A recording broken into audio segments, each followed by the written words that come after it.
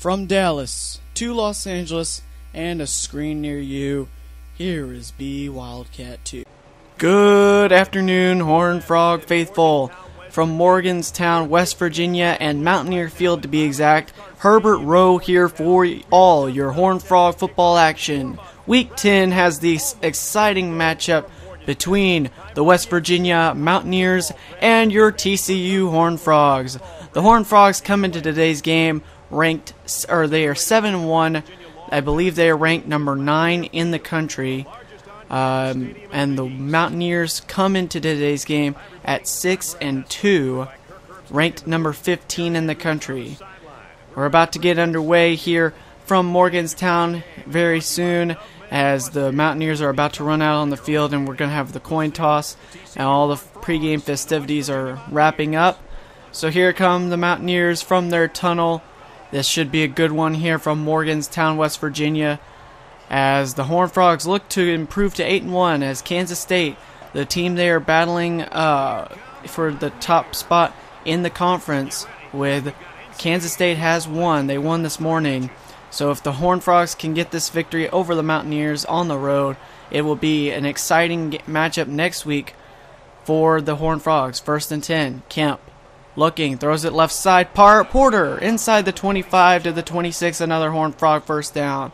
The Horned Frogs are number 9 in the country, and the Mountaineers are number 15. But anyway, going back to that Kansas State game, Kansas State did win, so if the Horned Frogs want to keep pace, nice play by Anderson down to about the 35-yard line. Huge play there for the Horned Frogs, and another first down on this drive for TCU. As you see the replay, look at Anderson go up and make this play. As going back to Kansas State, they have won, so if Horned Frogs can get the victory, it would set up an exciting matchup next week to decide who would take over first place in the conference standings, as Kansas State travels to Amon-G-Car next week. 1st and 10, Kemp running the option. He's got to keep it himself. He's got to pick up almost near the first down. It'll be tackled after a 7-yard gain. Nice run there by Kemp. Now 2nd and 3, Kemp back under center here. He'll hand off to Johnson running right side. Breaks a couple of tackles. Still on his feet. Inside the almost to the 15-yard line. Huge run by Johnson there, picking up the first down, and he told 3 Mountaineer defenders, I don't want to be tackled just yet. I want to keep running for a little while. So, nice run by Johnson there. 1st and 10, Kemp in the shotgun. Johnson to his right. Kemp pump fakes, takes the snap. Kemp looks to throw over the middle. Gray into the end zone. The Horned Frogs strike first. It's 7-0, and Brian Kemp has the school record for passing touchdowns in a season. 2nd and 7 now with 1:52 to go here in the first quarter. Kemp, handoff Johnson, running right side. Gonna get past the blockers, out to about the outside and just about the 30-yard line, where he will be pushed out of bounds. Check the replay. He runs to the right side, gets past the defensive lineman, and gets pushed out of bounds at about the 30. So another Horned Frogs first down here on their second drive of the game. 2nd and 5 now. Kemp in the shotgun. He's got Henderson, the backup running back, to his right. Kemp looking for him on the halfback screen. Henderson's got some blockers inside the 10. Henderson to the end zone, and the speedster has another Horned Frog touchdown. They now lead 13-0 with the extra point pending, as Kemp was designed halfback screen right to Henderson, and Henderson, he got the blocks he needed and took it into the end zone for 6 points, and now the Horned Frogs will lead 14-0 if they can just make the extra point. Nicely done between Kemp and Henderson there. And the Horned Frog bench is excited about that play. Now 3rd and 3 here in the second quarter. TCU still up 14-0. Kemp from the pistol throws over the middle. That's Gray. Another first down to about the 35-yard line, as Kemp, there's his stats for the season, as another first down now. 2nd and 10, nearing midfield. Kemp looking, throws it deep. Nice catch by Malone inside the 10, and he's into the end zone. Touchdown, Horned Frogs. Another touchdown pass for Kemp there, his third of the game, as I believe we have some bandwagon fans now, as some West Virginia fans tried to change their jerseys while we weren't watching, but it didn't work. As you see, nice play by Kemp there, finds Malone as tight end, and Malone just burns the West Virginia secondary like they were a piece of toast into the end zone, and the Horned Frogs lead 21-0. Now 2:44 left here in the first half, still 21-0 TCU. Kemp looking to throw. Throws it deep. Nice play. Anderson makes the catch, and he's going to be drugged down at about midfield. What a play there by Anderson. He just went up to get that one, and he skied and made the catch. Reminds me of the Madden 12 days with the rocket catching. You look at this replay, he just goes up and makes the catch, and the West Virginia Mountaineer defense is lucky just to tackle him there. 1st and 10, Kemp in the shotgun. He's got Henderson to his right. Kemp looking to throw. Throws it over the right side. That's O'Brien, and O'Brien's inside the 30. Another first down for the Horned Frogs as they keep driving the football down the field. Take a look at the replay. Kemp over the middle, just to the right of the hash, just to the right of the hashes, and O'Brien makes the play. Another Horned Frog first down on this drive. The Horned Frog mascot is loving it. It's clapping his hands together. So here we go, 2nd and 10. Kemp in the shotgun. He's got 2 running backs on either side. Kemp running the option. Hey, we've seen this before all season long. Nicely done there for 5 for Kemp. It'll be 3rd and 5 for the Horned Frogs. So here we go, 3rd and 5. Kemp in the shotgun. He's got Henderson to his right. Kemp takes the snap. He's looking to throw. Kemp over the middle. That's great. That's a touchdown. And the Horned Frogs strike again. Oh, man, they're not done yet. It's 27-0, and we're still here in the first half. And this game, if West Virginia doesn't score here soon, this could get ugly, folks. This is turning into a blowout. It's turning into a blowout rather quickly here. 7 seconds left in the first quarter. 28-3. Kemp looking deep over the left side. That's Harris. Harris inside the 45. Timeout with 2 seconds to go. Time for one last Hail Mary. Let's go for it. Kemp in the shotgun. Here we go. Hail Mary time in Morganstown. Kemp down the left side. Catch by Porter into the end zone. Touchdown, Horned Frogs.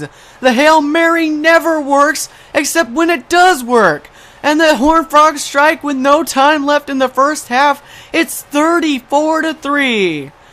And I'm surprised the West Virginia fans haven't left yet. The Hail Mary works perfectly as Porter makes the catch, had 2 blockers to block the one West Virginia defender over there. Touchdown, Horned Frogs. Here into the third quarter, it's 34-3 as they miss the extra point. Kemp looking to throw. Throws it over left side. Henderson on the halfback screen. He's got a lot of running room. Inside the 40 to midfield. He could score. Inside the 30 to the 20, 15, and tackle just outside the 10. A huge gain by Henderson on the halfback screen pass. Oh, man. And they need to run this more often because when they run it, it has worked to perfection, especially Kemp to Henderson. They did it once for a touchdown in the first half, and they almost had another one here as he's tackled just outside the 10-yard line. Mark it at about the 11 or the 12. Horned Frogs looking to strike again here in the third quarter. 37-17 now in the fourth quarter. Henderson running right side. He hadn't been tackled. He's running deep.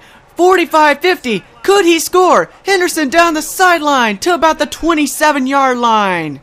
They got a field goal on their last drive you saw.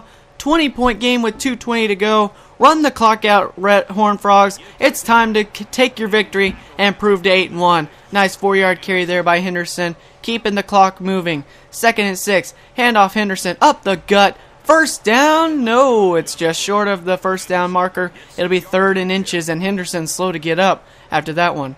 3rd and inches. Kemp in the shotgun. He's got the third string running back Johnson in there. Finds Malone over the middle of the field.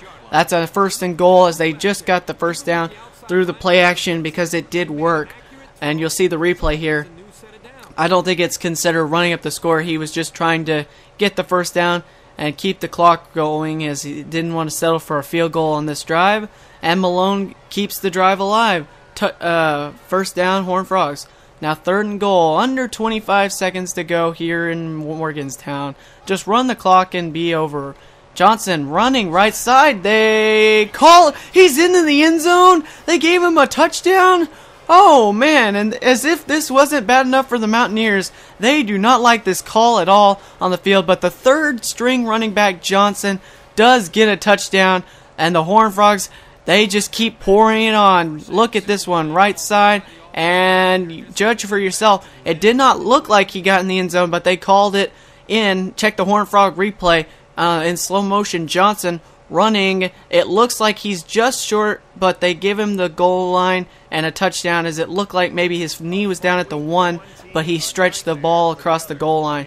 Either way, folks, a Horned Frog victory, and an easy one at that. 44-17 over the West Virginia Mountaineers. Your play of the game, none other than this Hail Mary pass, because why not? The Hail Mary should never work in a college football game, yet it does, and when it does, it's beautiful, as Porter scored and made it a 34-3 point game at that point as we closed out the first half. And I'm surprised the Mountaineer fans are still here after the first half. Now they're disgusted and angry and leaving now, but if they had left at halftime, they would have missed West Virginia scoring 14 points in the second half, which is more than they scored in the first half. But of course, your player of the game is Brian Kemp, and why not? He had a heck of a game. We'll check his stats later on. But thank you for watching Horned Frog Football. I am Herbert Rowe, and I will invite you to join me next week as it's the battle for first place in the Big 12 standings. It'll be the Kansas State Wildcats taking on your TCU Horned Frogs. The Wildcats are 9-0. Your Horned Frogs are 8-1. Both teams are undefeated atop the Big 12 standings, and it'll be for first place in the Big 12, and maybe first place will decide who goes to a BCS bowl game, as it's looking like both of these teams are going to be eligible for one. The Horned Frogs only with one loss on the season to this point, and a 6-game winning streak, no less. And we'll check your highlights of the game right now, but I invite you to join me next week for the Kansas State Wildcats come to town. I hope you will, and I will talk to you guys next week. Alright, thank you, Herbert. I am B Wildcat 2. I hope you enjoyed Week 10 of the Horned Frogs Coaching Carousel with Big Troll, the offensive coordinator, and I would have to say he's doing a hell of a job. 6-game winning streak. Check the stats as I keep talking after this 44-17 victory over the Mountaineers. Probably one of the better wins as a team for the Horned Frogs this season. They got everybody in, even Trey Johnson, the third-string running back. He got some carries in for a touchdown. And what do you guys think about the game? I mean, it's looking good in HD, I'd have to say.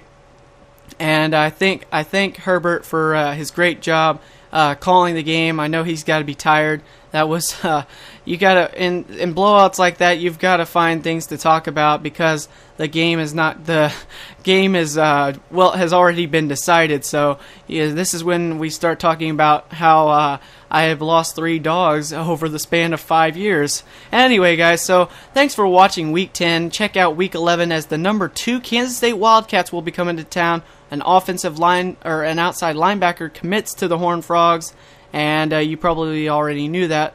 But I just wanted to let you guys know. Come back for Week 11 next time, guys. See ya.